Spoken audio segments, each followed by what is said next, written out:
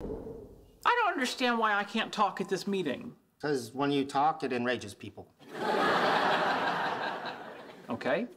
A quick question. Am I allowed to exchange pleasantries upon meeting this colonel? Yes. Am I allowed to inform him that Colonel Sanders was never actually in the military? I'm getting enraged. Fine. Ooh, can I use text-to-speech software? No, don't speak. Aw, nuts. Gentlemen, I'm Colonel Williams. Thank you for meeting with me. Hi. Hello. So, which one of you is the brains behind all this? Well, it's a group effort, but I guess if we had to pick a main brain, it would be me.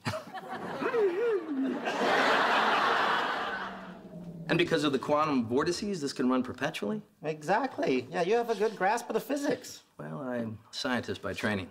Really? You're a physicist? Better. I'm an engineer.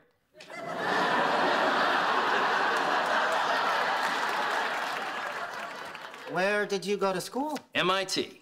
Well, hey, me too. I should have known behind every great invention's an MIT mind. I'll cut to the chase.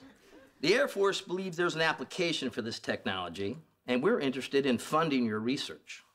Well, thanks, but you should know we're a little concerned about this being used in weapons. Oh, well, let me put your mind at ease. What we use it for is none of your business. I don't know how I feel about this. Look, guys, it's just a guidance system. It's not like you're handing us the Death Star from Star Trek.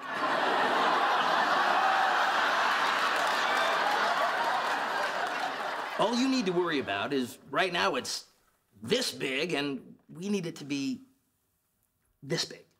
That's a lot less big. Yes, it's this much less big. I'm not even sure that's possible.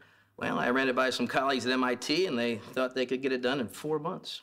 4 months? Yeah, we'll do it in 2. Hi, I'm Dr. Sheldon Cooper. I'm the actual brains behind this project. Also, engineers aren't real scientists. MIT is a trade school, and the Death Star is from Star Wars, not Star Trek. But otherwise, thank you for your service.